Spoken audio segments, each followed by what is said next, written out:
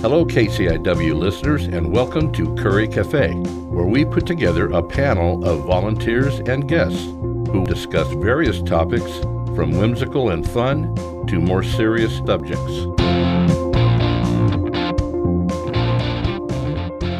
Well, hello again. My name is Ray Gary, and you've tuned into another episode of the Curry Café.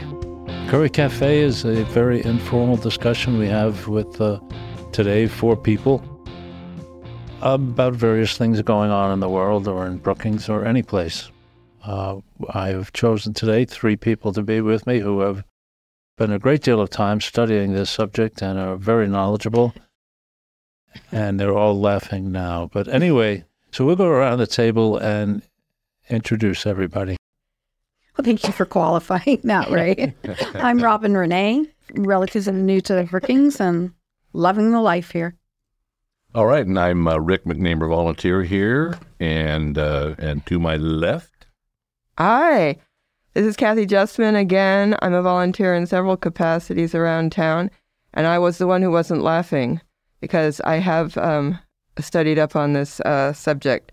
Like, what is climate change doing to us, and who wants collapse, and who gains from a collapse of our structures, our infrastructures, our justice system, our legal system, our expressing ourselves system. Who gains from that? So anyway, we this climate change thing, I mean, we've been talking about it since, I don't know, I was a teenager, I guess, or maybe before then. And people are jumping up saying, yeah, we're doing this, we're doing that. And the reality is we're not doing a damn thing.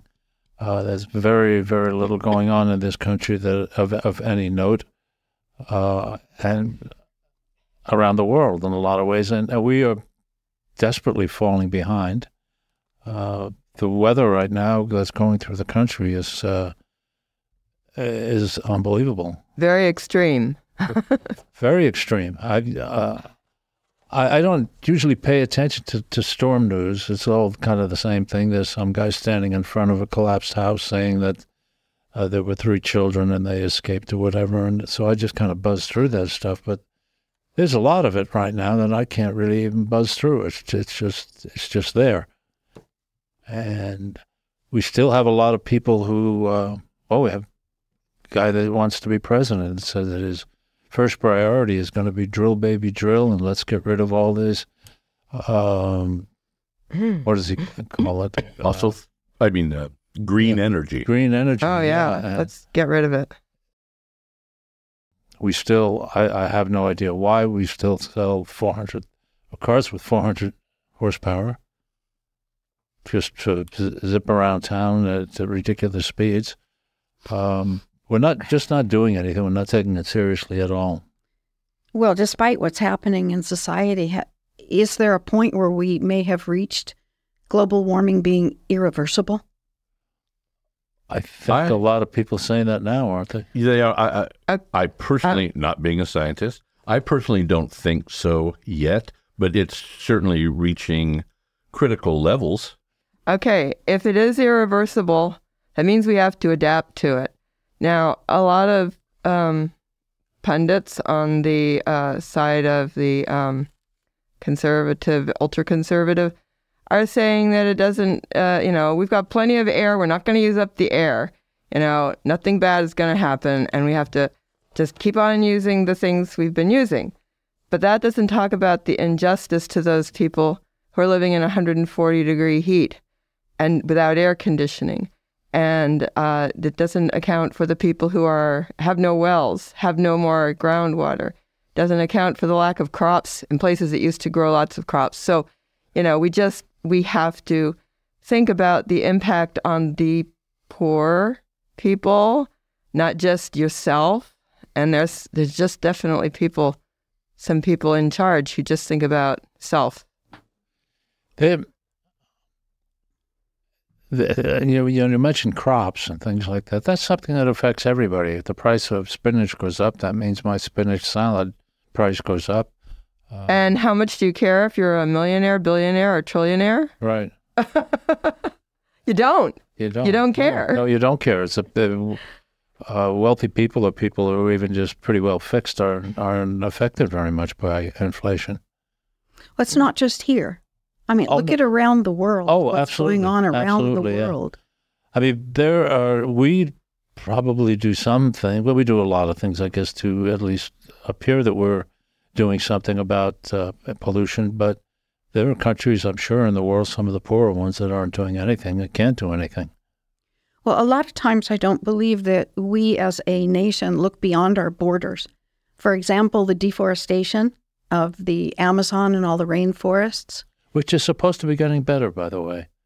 It depends on who's ruling in Brazil, Yes. whether they're cutting the forests or not. Yeah. Yeah, it could be getting better. Then another party could be elected. Yeah. Yeah. Well, I think that there again, the damage that's already done in Brazil, the Amazon forest, seems to be pretty brutal. Yes. Very. I think Very it's a quarter of it has been demolished, and they do grow crops in the parts where they've cut down the trees, but it's the trees that support that stream, Canopy. atmospheric stream, that makes it moist in South America. Probably Africa used to have one, but now it's got the Sahara Desert. So you say crops. By crops, do you mean cattle? Include cattle? Oh, well, they cut down trees and then they grow something that they can harvest. Everything. Brazil's a big country north to south. They can, in a temperate zone, tropical zone, and they can grow anything there. Wherever they cut down the jungle, they can grow something. I'm sure they've got diversity of crops. There was an article just recently that over 20,000 acres of forest was deforested to put up crops for corn. And then some conservative claimed that much was destroyed to put up solar panels, as if that was a reason. Well, you never want to cut down trees to put up solar panels. I can't really believe that some place had a policy to do that. But I suppose stupidity reigns if you've got bureaucracy. There's a group of people that are just antis, and I guess that anti-everything. Probably is conservatives. Electric cars are all of a sudden the devil. There's problems with electric cars, and probably environmental problems with getting the batteries or creating the batteries and other things. But far and away, it's better than what we had. I can only go by my gas bill, or I don't know how much. Before I got an electric car, I had a pickup truck, and I put about between $125 and $150 a month in that pickup truck. I obviously haven't burned any since then, except I do have a gas car that I use once in a while. But the electric car is basically free. So it's not only free money, but it's not 100 gallons I'm putting through my truck every day. Someone in my family sells several electric trucks every month, and electric trucks are very popular among a certain group of people because they're now make them very powerful, and of course, power is everything. Well, there's a thing in the news last night that Amazon is starting a whole fleet of electric vans to do what they call the final mile. Most of their stuff is actually goes through the mail, and some of it is still in gas vehicles. But they're 18-wheelers, and they're less. The vans are all being electric now. I also believe Amazon has started possible drone deliveries for local deliveries. Have you heard that? I've seen it. I've heard that they're actually doing it in some places. Yeah, right. I mean, that's pretty quick. I would type in something into my computer, and before I close the cover, there's a drone flying outside of my window. Well, yeah, is that going to be part of the future, and is it climate friendly? It sounds like it might be. I think they were going to need more centers that mail things from Amazon. Well, there again, I don't know where the closest one to us is, but they're going to have a heck of a drone to us. Yeah, I'm sure this is just right now. So whatever technology we try to address climate warming, it's got to be as good or better than the one it's replacing. That's the only way that that's why people are buying these electric pickup trucks from a family member.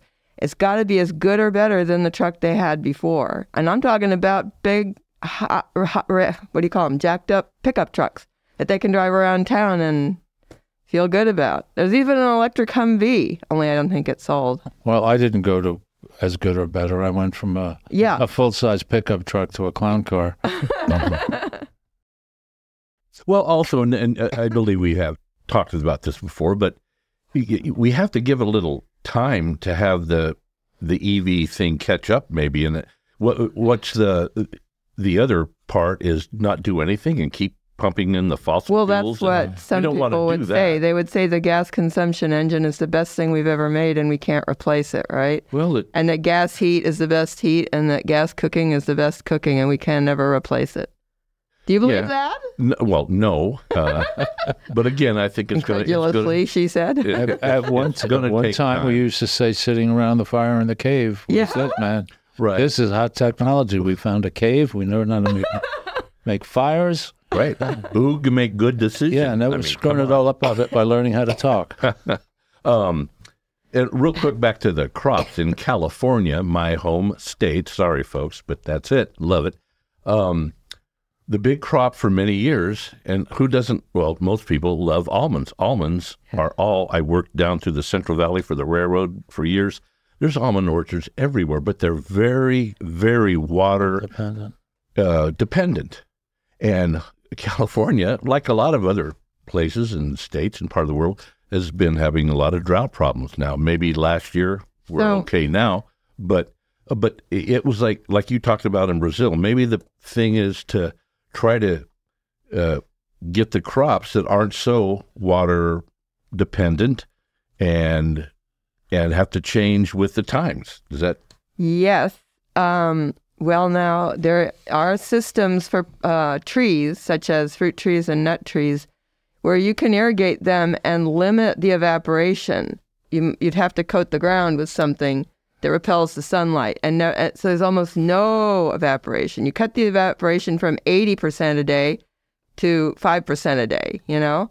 They could, with technology, they could grow almonds without wasting water. I've heard that it takes a gallon of water to grow one almond.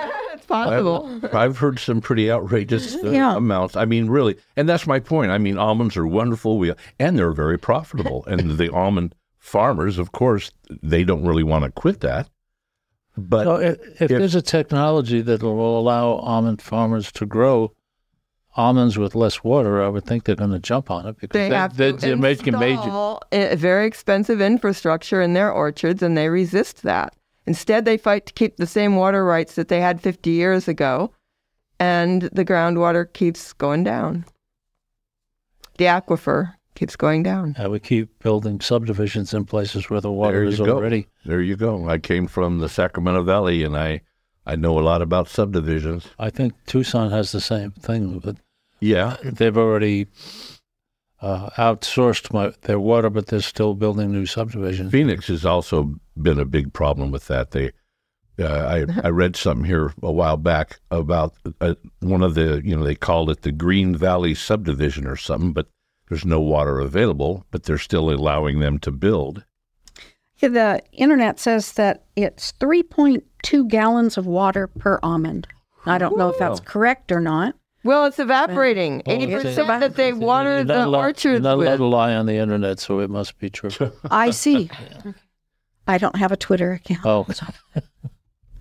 Yeah, and then, of course, California, the latest down there. Again, I hope you folks are okay talking about California, but we're all in the same boat. They're getting ready now to start filling the new reservoir that they're going to have there, coming from the Sacramento River, called the Sites Reservoir, I believe. Didn't know about it. Yeah, it's out there in the northern valley west of around Orland area. Anyway, wow. Now, good idea or not, I don't know. And this is where it gets political, like the recent coming down of the dams on the Klamath River. I think that's going to be a good thing eventually. A lot of the tribes, of course, are for that, but it's getting a lot of pushback from, like Ray, you said, a lot of the conservative politicians, because what's happening now, those dams have held back all kinds of metals and stuff over the years, which isn't a good thing. Well, it's going to take a couple of 3 years, whatever, to get those things flowed out of there. That sounds right. I think the end result's going to be wonderful. I think it's going to be a free-flowing river again, and the salmon population hopefully will bounce back. Yeah. Free-flowing river, that is a bad word to conservatives. Yeah. Where does the water come from that's going to go into that reservoir? I believe Klamath Lake out by Klamath Falls. No, she's talking about the one from the Sacramento River. Oh. Yeah. That Where's the water going to come from? The Sacramento River, which comes from the Trinity Mountains, the Siskiyou Mountains. Shasta. That's where the headwaters of the Mount Sacramento Shasta. River is. They're going to build a canal from the Sacramento River to the Sites Dam area out in the coastal foothills there. And only in wet years they're going to, allow that water to flow. So, that's already regulated? That one, I don't know. But as far as I know, they're in the process now of building that Sites Dam. Interesting. Well, yeah. So we talked about if things will get better. These hydrocarbons and other pollutants that go in the air, they ain't going nowhere. If we stop adding, that's all we'll do is stop adding. They're not going to dissipate in 5 years or 10 years or something like that. It's there. So we're stuck with that. Sounds like, unfortunately, we are now. Yeah. Well, if once again the world became covered with lush forests, it'd take about, a few thousand years for the balance to come back. I don't know. Well, I don't know how long. And if we had putting smoke into the atmosphere. But for our purposes, I think 3,000 years could be called none, never. Right.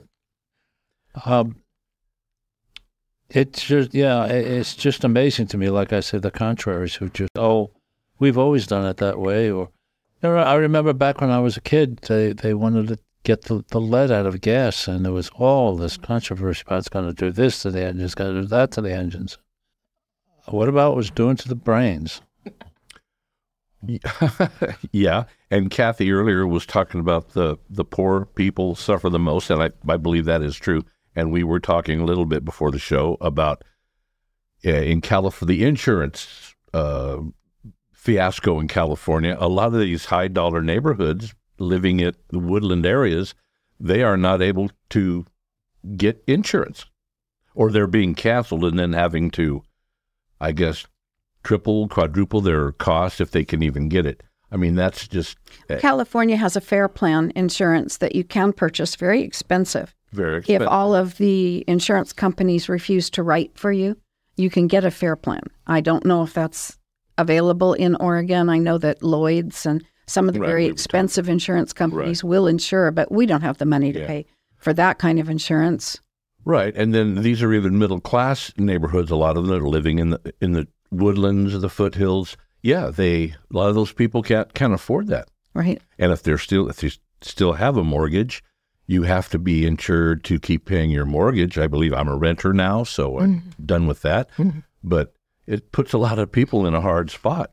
And again, I think that's related to climate change with the terrible forest fires that we have, and forest fire season probably just around the corner. So we know that our conservative party is only interested in what happens to USA. They think that we're an island unto ourselves, right? And then the other side, which we'll call liberal for now, for what lack of a better word, progressive, liberal, we're interested in what happens to the whole world because we know we all live under the same atmosphere. We all use the same water. We all have to endure the same temperatures. So what happens if there is total collapse of infrastructures because of climate change, and who gains from that collapse? Well, there was a movie out a while back that I thought was really good. It had Meryl Streep in it and a bunch of other people called Don't Look Up. It's not the same thing. This is a meteor or something. But it turns out that all the monkey mucks had a rocket that they just went up there and they were gone with. Oh. But, easy. How ridiculous this has gotten, at least from my way of thinking. We actually have serious scientists talking about the idea that we will need to be a multi-planet civilization when we have destroyed this Earth so badly that we need to go move to Mars. They're actually thinking of moving to Mars. That would be. I have a terrarium at home, not a vivarium, where I have some poison dart frogs, and that's how we would be living, just like my dart frogs. I open a little bit every now and then and throw some bugs in, and they're happy. But what an existence, huh? I know exactly. Well, that's what we would. And it seems to me that technology to improve our situation and stop the degradation of the Earth would be a lot simpler than moving our population to Mars. I think you hit the nail on the head. So that plot you talked about is covered in a lot of science fiction. What happens if we can't fix our problems here on Earth? Do we go to another planet? And then the other plan is the wealthy go underground, you know, and then they have these vaults underground that are only for the ultra rich. We just leave the planet's surface and let it all sort out. Say I'm speaking as a trillionaire, you know. We'll just leave the planet's surface and let it all sort out, and our grandchildren will come to the surface and they'll terraform. If we can't terraform Earth, how do we think we're going to terraform another planet? That does make sense. No, that sounds good. The bright side in the world news from an environmental standpoint is populations are dropping. People are not having as many kids as they used to have. And that's, in my opinion, probably the number one problem we have on this earth is that there's just too damn many of us. And we kept multiplying and multiplying. Now some of the countries are actually worried about they're not going to have enough workers. Well, AI or something will take care of that. I think not having enough consumers or workers is probably the least of our problems when it comes to environmental matters. Right, and I've always been I've always been a believer in too many people, and too many people, unfortunately, sometimes, most of the time, seems congregated in the areas that could least afford the population, where they can't grow enough food. That kind. Well, Gaza would be a good example of that. It's another whole deep subject, but the population is, I think, a problem of global warming. Increase. Global. Increase everything. Increase crops. Increase Needs. I used to think that when, years ago, not that many years ago, when you saw pictures of Chinese cities, people were running around on bicycles, and then they were saying that their ability to buy a car is becoming better. So I announced that a billion Chinese running around in cars is pretty bad. That's when I kind of lost faith. I said, well, if all the Chinese and all the countries that are that populated are going to be driving cars instead of riding bicycles, we are lost. It's over. Forget it. But the Chinese are building electric cars like crazy. But we as a species, mankind, we have to fix our Earth now before we move to somewhere else. Or what point is it to move to another planet if we haven't fixed the planet we're on? Yeah, I think at least as far as this table goes, just preaching to the choir. Of course. We have a show on this station. I can't think of the name of it, and I can't think of the name of the host. Michio something or other. I should know his name because he's on all kinds of interviews all the time, and he does whole shows talking about how we're going to move to Mars. Well, I hope that's not in anybody's future. Okay. I'm being Michio Kaku. Okay, Michio Kaku. Okay. Like, go ahead. I lost that. Well, no, it's okay. But obviously a scientist. Yes. Oh, very, very. Yeah, he's got like. At what point in this society has have scientists become a bad word to a big faction of the country. Oh. Scientists and education has taken on to some people a negative impact. And if it affects their bottom line and what they're pulling in for income, of course they're going to fight it. There you go. There's the reason. There's the reason. And even the people that it would affect negatively, they follow their leaders and say, yeah, that's bad. That's bad stuff. It just is amazing that people will question scientific fact these days. Well, it's a big portion of our population don't believe in science. And which is amazing. Certainly science. I thought, we're supposed to be one of the more educated countries. I guess we still are sometimes. Well, not if we're going to drill. Well, there you go. Yeah, that's first day in office. Trump is going to be drill. Right. So along with the amount of pollution we'll be putting in the air with more drill, baby drill, but we're also destroying a lot more of the world where they're doing this drilling. I come here from Alaska, and we have a big problem there with getting land to do more oil development. And a lot of people will say that a lot of Alaskans will say that the oil exploration there helped them because then there's more money. But I think the population better than doubled, which really took away from what we would call the Alaska lifestyle. Right. It still exists, but it's harder to find it. Doesn't everyone in Alaska get, I don't know if it was when you lived there, but gets like a rebate from the government based on oil income? That's so it's like very accurate. Yes, there's a fund put aside called the Permanent Fund, and every year the income from that permanent fund is divided through every man, woman, and child. And it will, I think the smallest I ever saw was 600, and I seem to remember there were some that were close to 2,000. So if you have a family of four, is that an annual or a monthly? Oh no, annual. Just annual. 2,000 annually? I didn't know it was that small. Okay. So if you have a family of four and the dividend's $2,000, you just got $8,000 right now. But that's even less than our earned income credit, because I know that young people with 2 or 3 children get $3,000 to $8,000 in the earned income bracket. Well, you don't in Alaska. You don't have to go through all the trouble of having children. No, you don't have to apply for it. You don't have to apply for it. Yeah, the only requirement is I think you have to have been living in the state for a year, and you have to live there at least 6 months out of the year or something like that.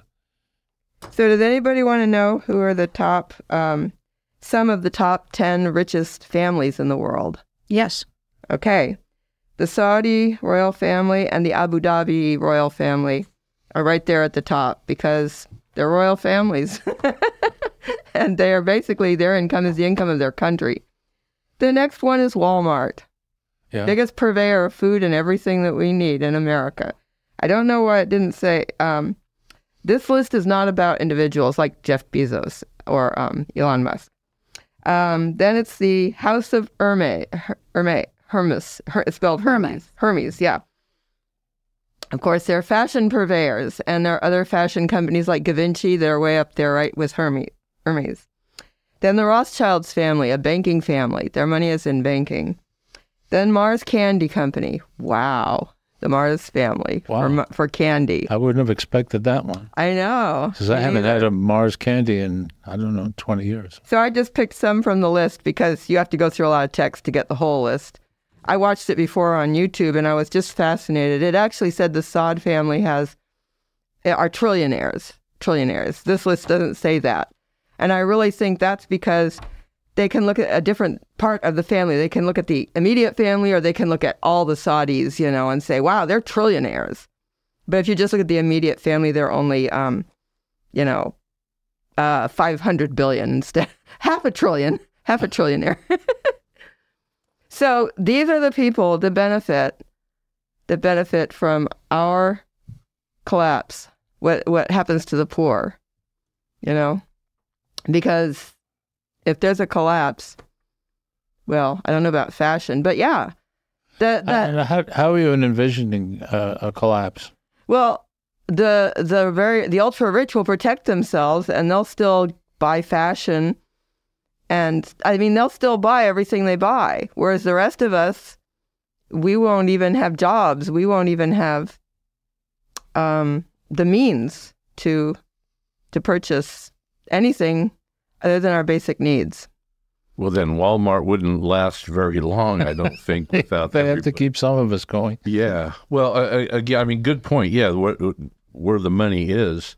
I have to jump real quick to the Saudis. I was thinking about our relationships with with countries globally. I don't know why we even attempt to be friends with some of these countries that are total misogynist and women abusers, if you will, and Iran, of course, being they're our enemy. Well, we did cut them off. We did cut off Iran, okay, but not the Saudis. There are many others, and to me, that's a deal breaker when I see when they basically don't give women rights.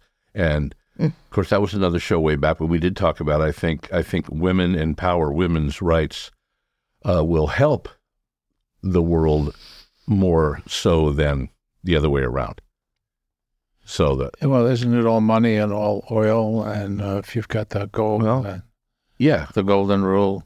Yeah, they have the golden rule. But they do seem to have an old idea, where women are they're subjects, not, equal. They're subjects. Equal. That's really very, very foreign to us, but sometimes Roe Wade. Repealing Roe Wade says that we are way. We're not even in the middle in women's rights worldwide. Well, we're dropping below the middle. That's part of the collapse of society. Yeah, I'm glad we're talking about that. That is part of the collapse, and that's not the only thing that collapses. Just think of the infrastructure of our country with all of the things that are going on weather-wise all over the world. We can see even some result of it here. The storms, the roads that crumble, the mountains that have landslides, the trees that have fires, everything that happens, the hurricanes, everything. We're going to have to put money into fixing up our infrastructure. Yeah. Where is that going to come from? Miami is raising its streets because when there's a high tide, then they're driving through the high tide.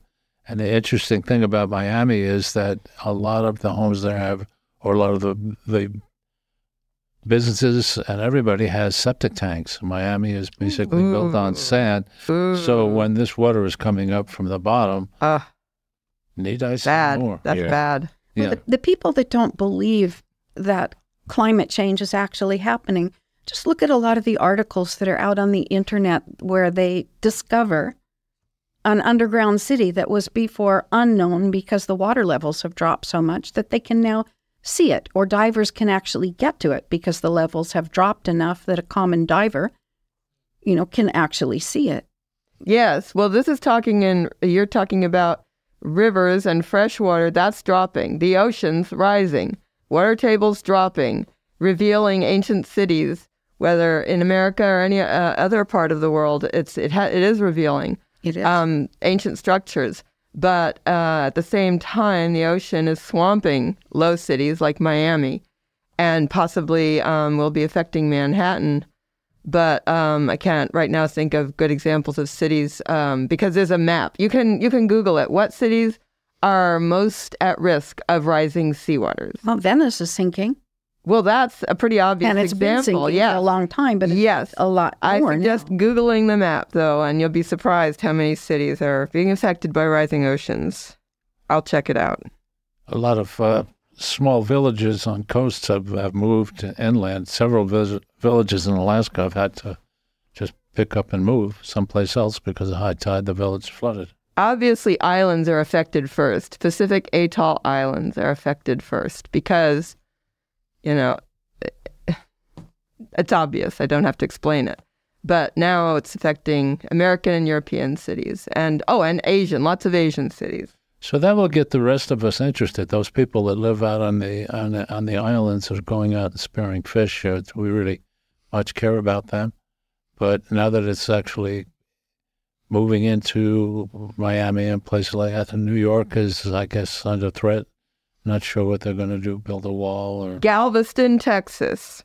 Oh, but Houston, I think it was dreadfully flooded a couple of years ago. This year. And recently. And this year. It's flooded right and now. They get oil all over the place when they flood because of the oil industry in Houston. And I suppose there are, berms of used oil somewhere, and it just gets all over the place. It gets in everything.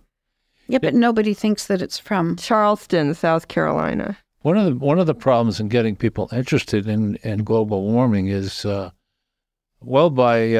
2045 we'll have this, or by 2080 something we'll have this, and people our age couldn't care what's going to happen in 2045 maybe. I care. I think a lot of us New care. York and Miami, the top two by population, will be affected by the rising and the recent floodings. Again, I think we do care. A lot of us care, and I also hold out hope. I was being a bit facetious. No, I know that. I'm not trying to zing you there, yeah. Mr. Ray. Yeah, wait a minute. Now I lost my place. We care, but I also hold out hope. Young people that they're going to have to battle all this stuff that's going on with climate change because it is real. And now, Robin, again, you talked about the people who don't believe, and there are people that don't believe it. But I think that there's a lot of people that know it's coming, but can profit, and for the short outlook, they don't care. Yes, they don't care. Short term, and it's become such a political third rail, if you will, that the ones that know it's happening, but they profit from it, they just ramp the other folks up. And, it should be some education there. So the short-sighted conservative pundits who say that inflation is caused by presidential policies and having a liberal Congress, they're refusing to look at the inflation caused by climate change, by more streets being built higher, by cities having to abandon their first floors and start building barriers like the Dutch did, dikes, a system of berms against the ocean. They have to raise the whole city eventually, but the causes, the things that climate change does are causing us to spend money to need more taxes because we have to spend money on infrastructure because of climate change. This is something that other group refuses to see. They just say it's caused by liberal thinking. Why do we think that conservative news outlets and conservatives in general want to deny this when it's so obvious? Because they're run by the billionaires and the trillionaires and the millionaires. There's a lot of rural support for those conservatives these days, though. There's a battle between the rural, if you will, and the people from the cities, that type of thing. I don't watch any of the conservative stations like Fox, but do they kind of lean heavily on biblical stuff or even slightly, or saying... And mythology, biblical teachings and the mythology, the myth that I could be a millionaire someday and I don't want to be taxed at that rate, that they don't even know that they only tax the upper percentage on millionaires. They don't even tax the whole income on millionaires. I'll pay the tax. Well, I'm not a scientist and I'm not a politician, and there's a lot of stuff I don't know very much about. But it just seems to me, and it's only my opinion, that in order for humans as a species to save the planet, is that globally, not just per country or per state, but globally, we have to do everything that we know we should be doing. We should be recycling. We shouldn't be doing this and that and the other, but we need to do this globally so that it fixes the whole world. Because you can't just fix one state. Agreed 100%. You have to fix the whole world. Yeah, and I think a lot of people are starting to think we do need to think globally because this is a global It's a global society. issue. Yeah. And if the ocean is rising, that means terraforming. That means lifting up cities or moving them inland. That means moving whole populations of people who can't live where they now live. But we have to do it globally. And Globally. even right here in Brookings, for example, let's just take something small like recycling. Let's just take the restaurant industry. Mm-hmm. Do all restaurants recycle? I know they do in California. I don't know if they do here. I don't see any evidence of recycling. But that's something on a very small part, a little bit to play in saving the world, is we all have to do something. We all have recycling trash bins. Do we all use them? Well, None of the apartment complexes in town have recycling for apartments. The apartment dwellers have to take it themselves to the recycling on Carpenterville Road, which I do. About 9 out of 10 people in my apartment complex don't do. See, globally, we're not going to fix it if it's not globally done. Yeah.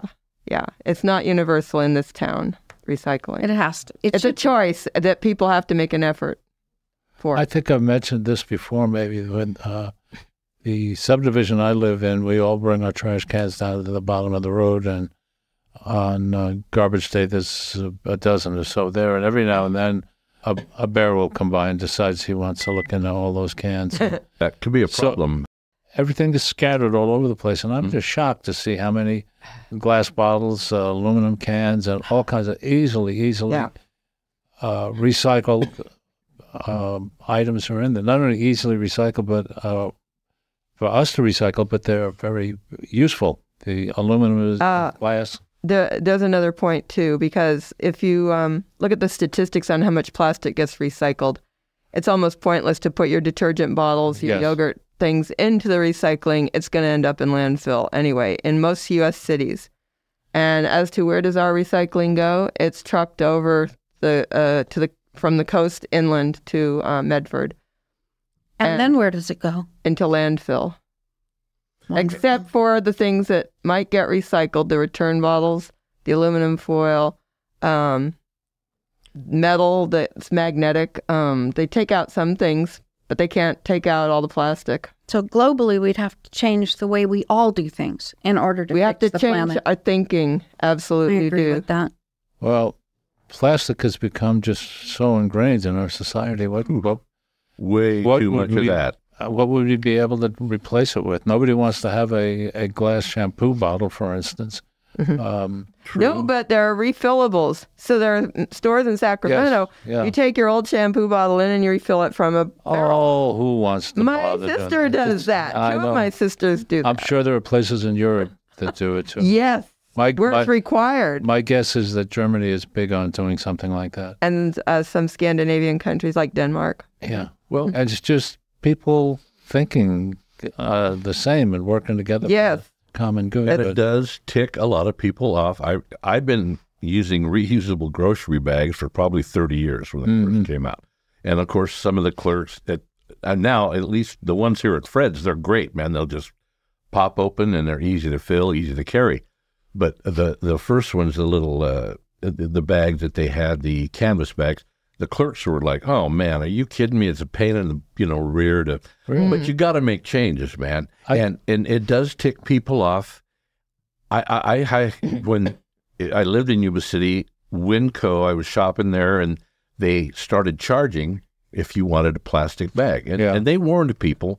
I guess it gets people ticked a little bit, but I mean, I've witnessed a couple people that just went off and walked out of the store because they didn't want to pay 5 cents or they didn't have their own bags. Yeah, I don't think it was the 5 cents. It was the idea that they've gone liberal or something like that. Well, yeah, I always bring bags with me into the store, and every now and then I'll actually be well into my shopping before I realize I haven't brought it. And when I get up to the register, the clerks all know me, which surprised me that I. Right. You don't have your bags today. So we do our best to get everything in one bag, and And if it doesn't have to go in a bag, I'm just putting it in the back of my car anyway, go right back in the basket. But yeah, again, we just get resistant to change, and I think society can get a little lazy. I can get a little lazy at times.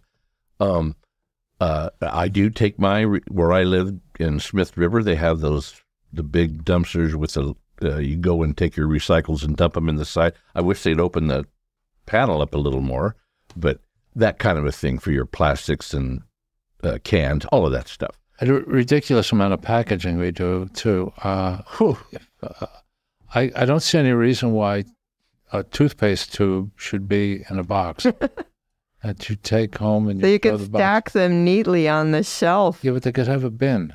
Yep. They could have a bin. Yep. And we covered this before, too, but my little bugaboo is these freaking little, and they're made out of plastic. I didn't know this. So it's stickers on the fruit. Those are plastic. Oh.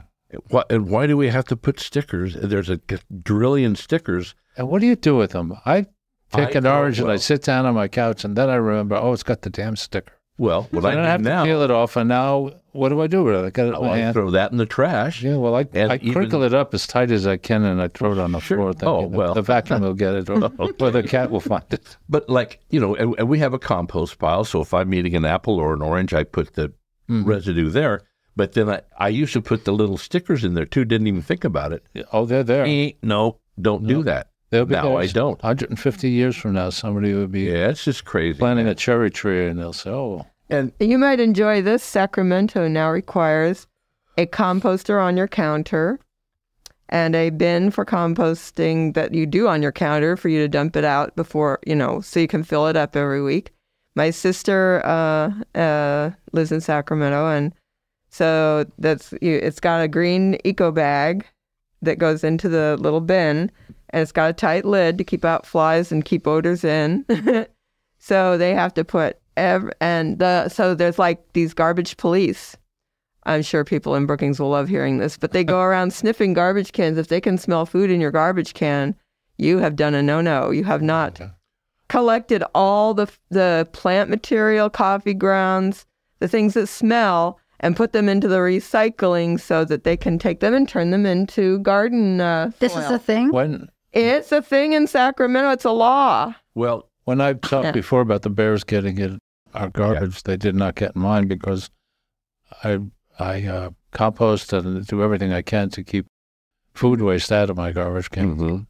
Living in Yuba City, when we had a green tote, a blue tote, and a gray tote. Gray garbage, blue recycling, green waste. And they probably composted that gray stuff. Well, who knows? I do know that when I used to get up in the morning and go to work early, I would see they would have people from the dump place. I can't think of the proper name, where they would come by and they were looking through our recycles to make sure that they're clean, because dirty recyclables now contaminate the whole truckload. And when I first saw that, I mean, even I was like, "Wow, you're going through my trash, huh?" But that's okay. But that ticked a lot of people off again. And then if they found something that was in there that wasn't recyclable, I think twice or three times, you would get a fine.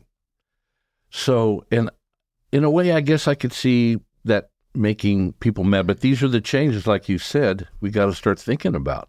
I was told that California now, all new construction has solar panels on the roof. That I don't know. I saw an article that that there's a problem with it because the power companies are not getting enough revenue to keep up their plants. Even though they're producing less energy, they still have to have a certain amount of money to maintain the lines and everything. Solar, I don't know that much about. We never had. Of course, when I lived in the last suburban neighborhood, we were constantly getting people knocking on the door. You can put solar on your house, yada, yada. I don't know about they're requiring that now in all new buildings. They might be. And I find that a little too much. No. You could just put it on the house. You're building a house that costs $300,000 and you put $4,000 worth of panels on that will pay for themselves. Well, let me just say this. The house that was right behind me and we all had these I call them terracotta roofs, the tile roofs. Thank you. And the house behind me, I knew the people, they had solar put on later, and they had nothing but trouble with that. Really? Pigeons were coming in and going underneath the solar panels. It was just a lot of trouble. Let me just say. But now, and then finally they had somebody up there putting protection around the solar panels so the pigeons wouldn't get in there. And then they had roof leaks. I'm just saying, these are the kind of things you have to work out, man. The first, I don't know how many years, I lived on my homestead. I think we were there for 20 years before we actually got on the grid. Prior to that, we used solar panels and windmills. And when we had heavy loads, we needed to run a generator. Or in the wintertime, we couldn't run off a solar panel. I mean, we had 4 hours of daylight. But I lived for the whole summer pretty much 100%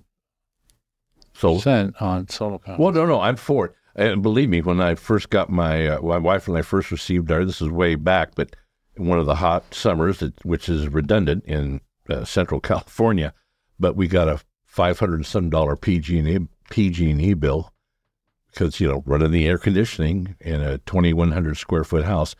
And that's when we went on their so-called SMART program. But I guess if you had good solar, we wouldn't have been paying that much money. I have a garage that faces south pretty much, and I would love to put solar panels on it, but it would not even begin to be cost effective. Okay. But my electric bill is pretty low, and it costs thousands to put that up. Out of curiosity, since global warming became global warming whenever it became a thing, and all of the things that countries and people have done globally, has it changed? Has it made any difference in the correction of what we've done to this earth to better it? How can we measure it? I don't know. Yeah, it's a question. The countries that, some of the Scandinavian countries that are a huge percentage of their power is recyclable or regenerated electricity. They're doing it as a country, and our country's too divided to do anything like that to save it. We're divided. Absolutely. That's a big problem. And it amazes me when you see the real damage, and we were talking about it. Well, we talked about too much water, flooding Houston and islands. And in California, again, the Central Valley, there were many situations where the ground level had actually dropped feet because of the aquifers or the underground water that they had was dissipating when we had these horrible droughts. And I mean, and we'll probably have them again. And there were smaller farming communities there that were having to have their water trucked in. The South Valley in California, I think it's the San Joaquin, but the Big Valley used to have a 200-mile-long lake, and it went from the Sierra Nevadas almost to the Coast Range, and it was huge. And so all that's built on swamp. So if you think about it, that if they can't reach the water with wells now, water that was on the surface and was 100 feet deep, imagine how much water California has lost by people draining a lake. Well, if you're talking about I think they called it Lake Tulare, that lake came back this past year. And also came back in Death Valley. Yeah, there are pictures of a lake at Death Valley. So the lake came back. What I want to know is how much of that water are the illegal aliens using? Another show. That's another show. Oh, dear. Yeah. Yeah, but it does amaze me when we see the actual damage that climate change is doing, that people still want to just turn their heads or to get so mad at it to pretend it doesn't affect like an ostrich sticking the head in the sand. I think it's going to happen in 50 years. Doesn't bother me. Thing. I guess that could. Well, sure. Some people are that way. I would like my children to be able to enjoy a nice, clean earth. Me too. But that doesn't seem to be like it's going to happen. I couldn't care less about your children. Of course. So, go ahead. No, we're running close to the end. We are. We have less than 5 minutes left. Might be a little early for wrap up. Who benefits from ignoring climate change? I'm finding a little bit of it. So you're saying the big millionaires will, and why do you think that is? Protect themselves from the effects of it. Oh. So the middle class, I don't think they benefit from it because they live in cities and low-lying lands and they'll have to move. It's the top 3%, is it? Or the top 1%? They benefit. They benefit. They'll benefit from anything. Yeah. You know, because either way, they can make money. They can hedge their bets with hedge funds. But if things get bad enough, I mean, the money isn't going to do you any good anyway. Everyone loses in the end, Rick. Everybody will eventually You're lose right. if it goes that bad. Again, I'm still holding out some hope. Young, smart people, people that care, people that think globally. I think we have to start thinking globally. We do. And that's become kind of a bad, not a bad word, but a bad attitude to other people think, no, man, it's only about this little, one country. I mean, and people thinking that we have the best lifestyle and best everything in the world is a little crazy. Yes. Not too many years ago, I can't remember who was running for president, where the information from the right was, well, we're going to be living like Europeans soon, like this was a bad thing. What does that mean, living like Europeans? I don't know what they meant. I don't know. A step towards communism. That's what it means to them. Saying communism is things like having... They think Europe is communist or socialist, but many people use that interchangeably. It's not the same. I live in communism. I don't know if they have it here or not, but most of the hotels I stayed in Europe, the lights aren't on. And you get out of the elevator and the lights come on. There's emotions. The hallways are not being lit when there's nobody there. Things like that. Well, again, I've always thought it kind of a good thing. Hey, man, let's pick up a good idea. If Thailand happens to have a good idea, why don't we adopt that idea? I've often, of course, I'm very simplistic. I don't know much about this, but I've often wondered, well, let's say Japan makes good cars. Let's have Japan making the cars, and let's have us do whatever it is that we do good. Well, that would mean we would have to cooperate with everybody, and there's just too many people that don't want to cooperate. It's not going to happen. It's not bipartisan. No. Mm-hmm. Well, we all need to be bipartisan. Ray, I think we should make cars where we live because they do have to be transported across the ocean if they're made in Japan. I'm saying that countries could specialize on things that they do. Specializing isn't always good either. We need to have lots of diverse jobs in the United States. And Biden's bringing back jobs. And man, I think that's one of the best things he's doing because we stopped making things for ourselves and we let China make everything for us. And we could make something that we make well and sell it to China. Yes, but everything that's big that has to be transported across the Pacific Ocean is using a lot of fuel to get there. I saw a new thing they're working with now that I think they call them super sails or something like that, where they're actually sails are put on these cargo ships. Cargo ships. It's not like the old like the Cuddy Sark thing. Yeah, these are very scientific things that look more like solar panels or something. And it cuts their fuel to practically nothing. Yeah, there you go. People thinking up the ways to ease the burden. I hope that's what happens. Mm-hmm. Yeah, and we are getting close. So there's still an awful lot of traffic crossing the oceans. It's very crowded out there for the whales and dolphins and other sea creatures. Okay, I got my word in for the sea creatures. Okay, well, anybody out there listening want to come on and join us for the Curry Café? You're all welcome to do it. We haven't mentioned that. This is a volunteer radio station. Yeah. KCIW.org. Click on volunteers and then just follow the prompts to what you want to do. There you go.